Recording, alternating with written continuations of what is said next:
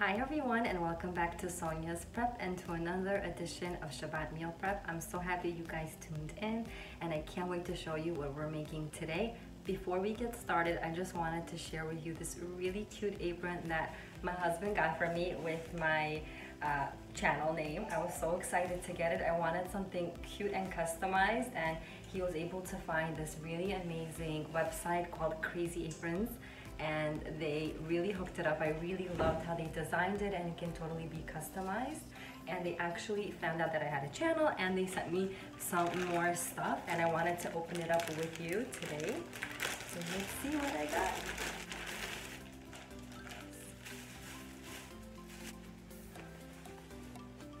How cute is this? So I got a white one and a little mixer. So you could basically tell her like what kind of font you want and what kind of like logos you have if you want to include them as well. And also, let's see, this one. Also with a mixer, really cute. And she was so nice to give me a coupon code to share with all of my subscribers. Sonya 10. I'll have the website linked down below, as well as the coupon code that you can use for yourself if you're looking for a really cute customized apron or to gift to somebody. She has even like a holiday section I saw for Rosh Hashanah, and she's very nice and she customizes everything beautifully. So check her out. Let me know how you guys like it. Now let's get started with cooking for Shabbat.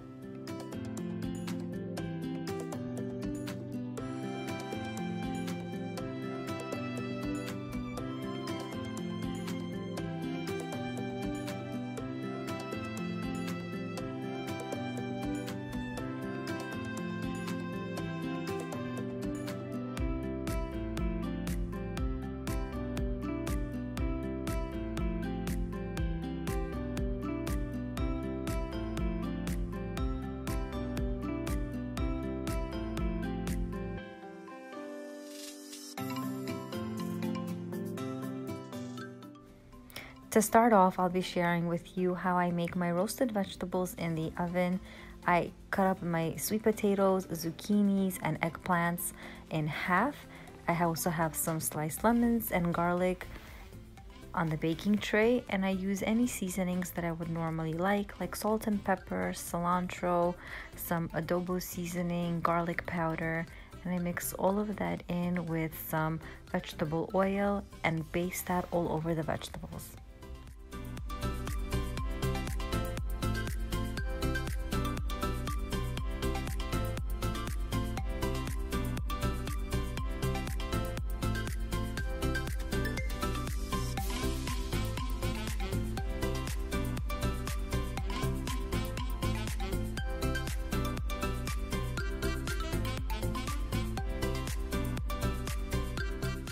I flip the sweet potatoes over cut side down so that they don't dry out while they're cooking.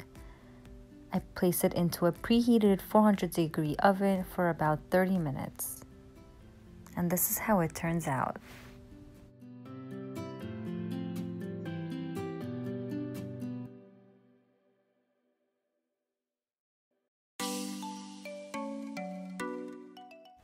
To fry my flounder, I place an egg into a plate.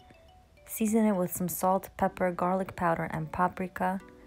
Place the flounder first into the flour and then into the egg mixture and fry it on both sides until nice and golden.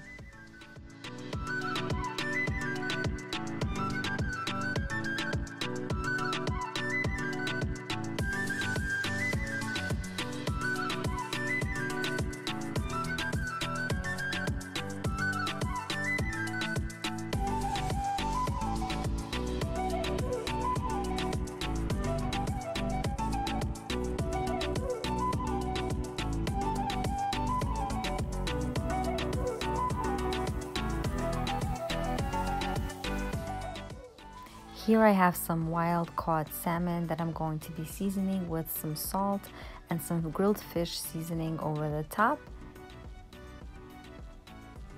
and drizzling in some vegetable oil over it. I bake it on broil for 15 minutes.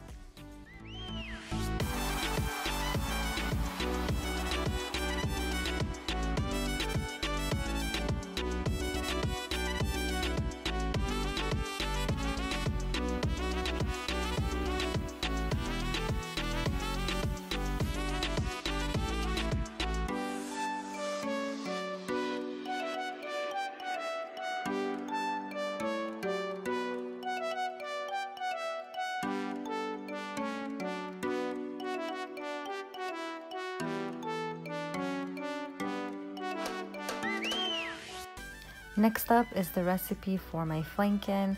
I use oil, onion powder, pepper, salt, garlic powder, paprika, and Kabob spice, and some steak seasoning. I drizzle over some vegetable oil on top of the flanken and then spice it all up with any spices that I normally like. So you could use things that you would normally put on your meat and it'll turn out just great.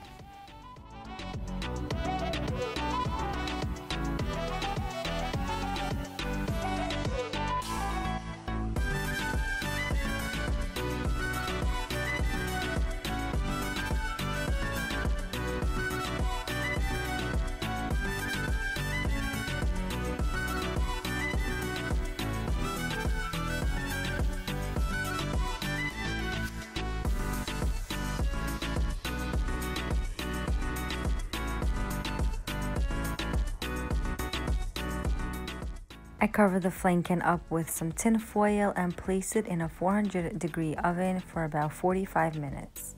Next up, I'll be sharing with you how I make my roast chicken with vegetables. I season the chicken with some salt, pepper, and paprika, garlic powder. Rub everything in very well into the chicken.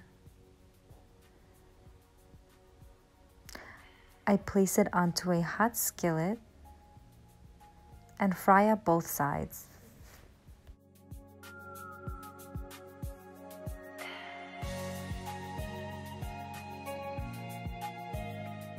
I used about 1 tablespoon of oil just to get the chicken not to stick to the pan.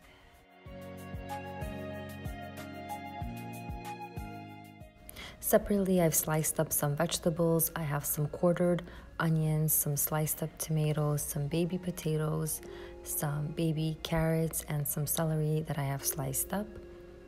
Once the chicken is browned on both sides, I remove them from the pan and put them on a baking tray. And those are all the juices that came out of the chicken. I didn't add any water.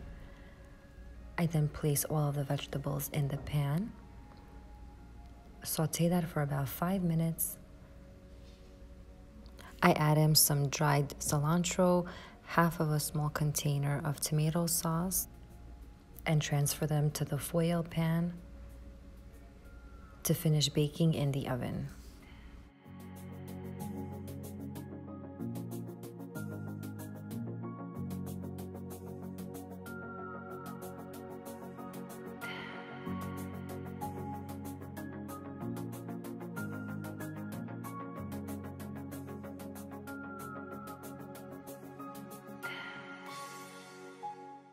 I cover the tray with foil and bake it in a 400-degree oven covered for 1 hour. I then uncover it and cook it for another additional hour.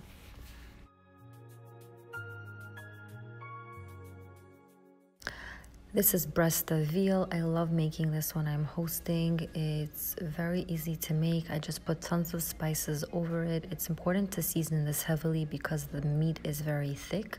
So I just use salt, pepper, garlic powder, cumin, coriander, seasoning salt, anything you really like. I rub that all together with some oil and bake it in a 400-degree oven for 3 hours. I also like making this because whenever I have any leftovers, I just slice them up like cold cuts and serve it on the next day for lunch.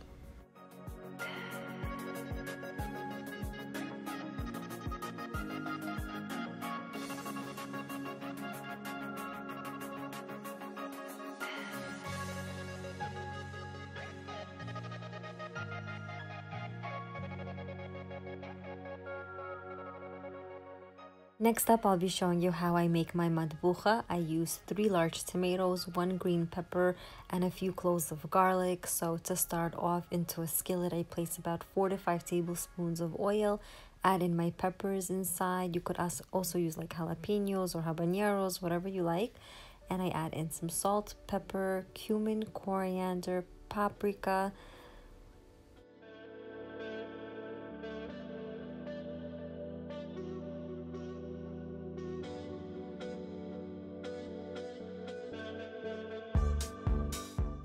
hot paprika as well. Mix everything really well, get all the spices and aromas going. And after the peppers start to soften a little bit, I add in my sliced garlic cloves that I've sliced up.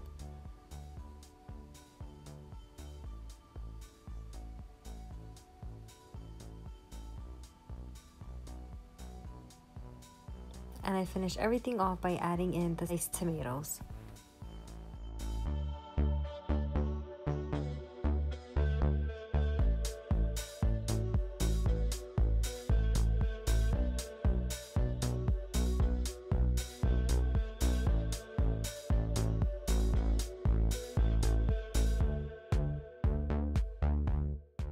I let that come to a boil and cook for about 30 minutes until it looks something like this.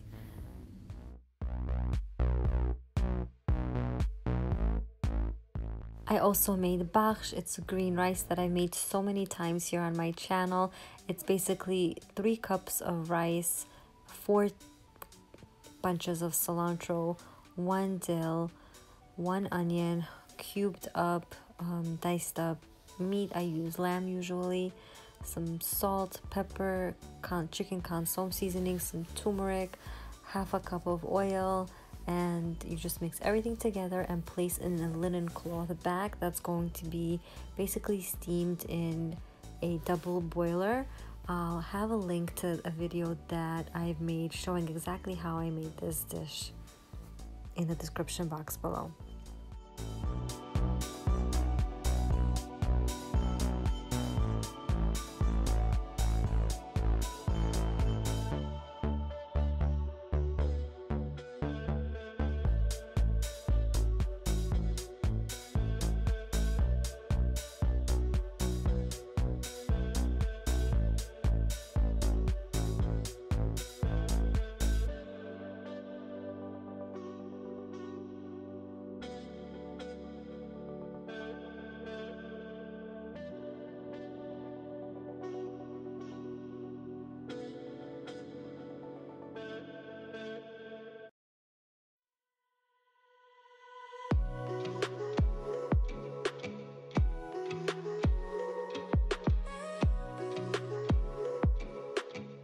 Here I'll be showing you how I make my madbucha salmon using the madbucha that we just made. I add in some salt, some fish seasoning over the top of the salmon, some teriyaki marinade that I drizzle right over the top, and then add in a few heaping tablespoons of the madbucha that we just made. I bake the fish covered at 400 degrees for about 20 minutes, and then I uncover it and leave it in there for an additional 10 minutes.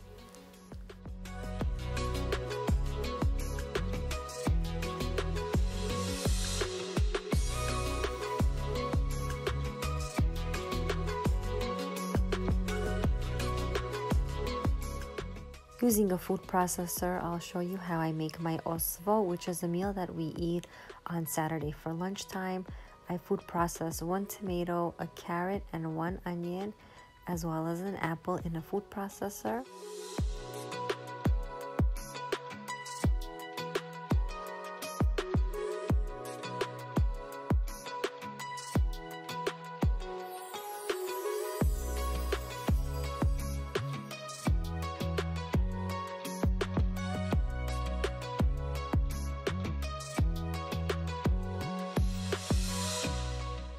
In a non-stick pot, I add in some marrow bones or lamb bones with a little bit of oil. I add in the food processed vegetables and the apple that I have just processed.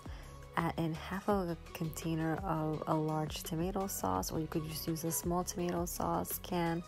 1 tablespoon of salt, 1 tablespoon of chicken consome seasoning. Mix everything really well, and I add in 2 cups of rice that I have washed very well as well, and add in 4 cups of water.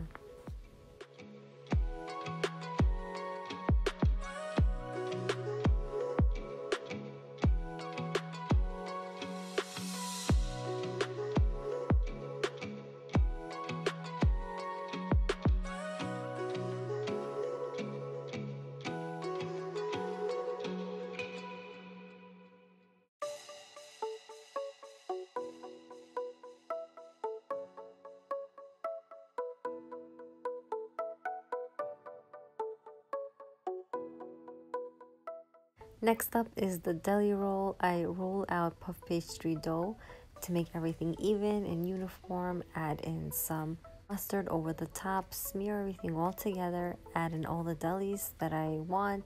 You could either use one or mix it up with 2 different kinds, and I braid everything all together.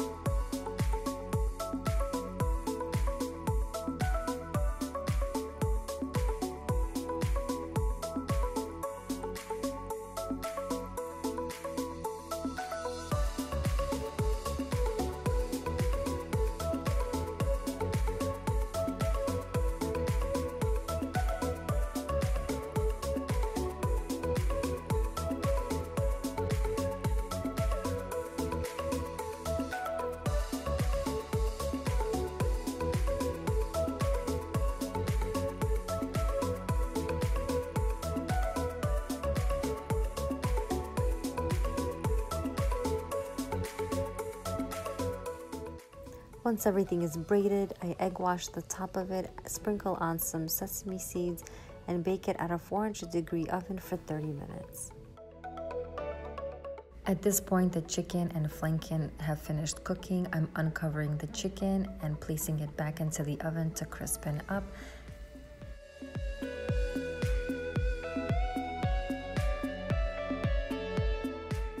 To the flanken, I'm going to be adding in a sprinkle of dark brown sugar over the top, as well as some General Tso sauce and barbecue sauce. Mix that all in very well, cover it back up for another 20 minutes and place it back in the oven.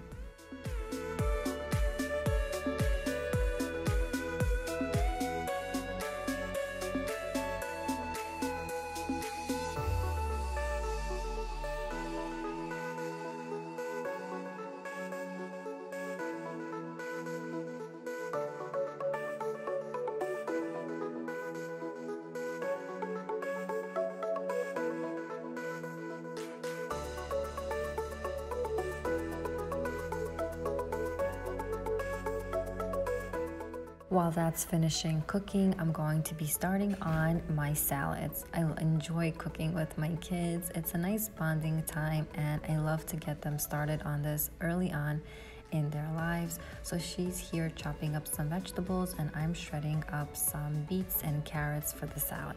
I'll have all of the recipes to these salads linked in the description box below.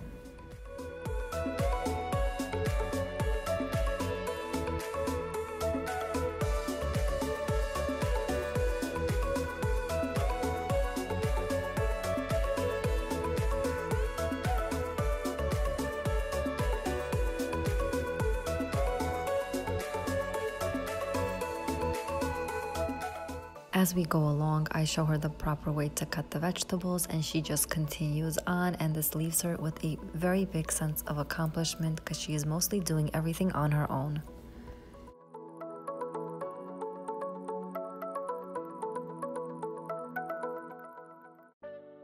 When making the salads, I like to shred or chop up everything in the beginning so that I can dress all of the salads all at once. So here you see that I have shredded up the carrots and the beets for that salad, and I'm moving on to the purple cabbage slaw. So I'm going to be shredding the purple cabbage, the carrots, the cucumbers, and adding in greens.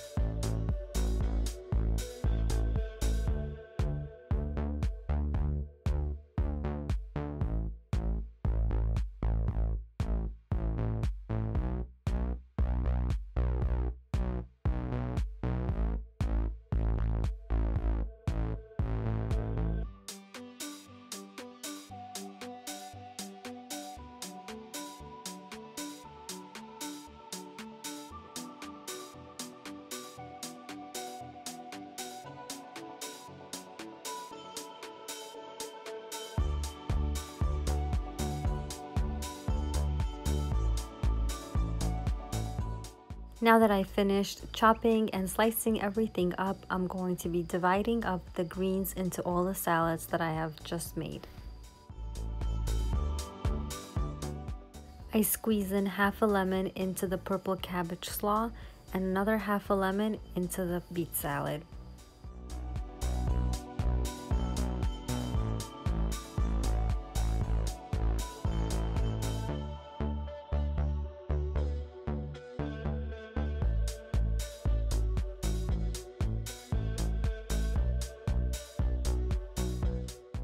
Separately, I saute half of a purple onion so I could place it on top of the carrot and beet salad. I love making Boyjon. It's a roasted eggplant salad that is made on an open fire. So I take an eggplant, wrap it in some tin foil and place it on an open fire. I don't have a gas stove in the house. I have an electric one, so I do this outside in my backyard.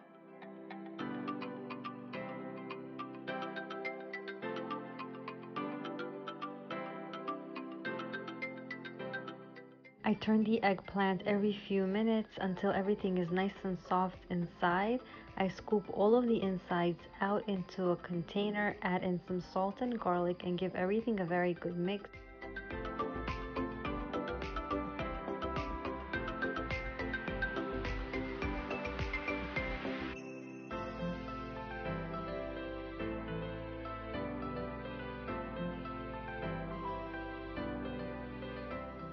To get the eggplant salad nice and smooth, I place it on a cutting board and use this knife motion to smooth everything out. Alternatively, you can place it into a food processor and process it until smooth. Now that the onions have finished sauteing, I'm adding in some garlic cloves into the beet salad, some salt and pepper, placing in some vinegar, as well as those onions that have finished sauteing. I'm giving everything a good mix.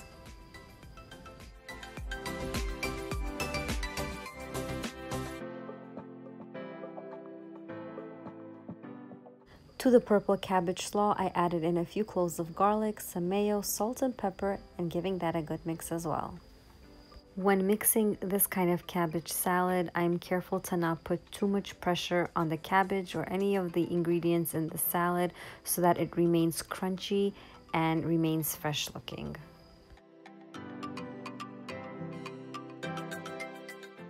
This is the potato salad that you saw my daughter Miriam making earlier, and I'm very proud of her. It came out really super delicious, and I just mixed it with some mayo, salt and pepper, and dill. To the tuna salad, I added in 2 hard-boiled eggs and a stalk of celery that I have cubed up. Mix it with some salt and pepper and mayo. Last but not least is this avocado salad that I place in a clove of garlic that I've minced and some lemon juice, about a teaspoon of mayo, and I mix that very well.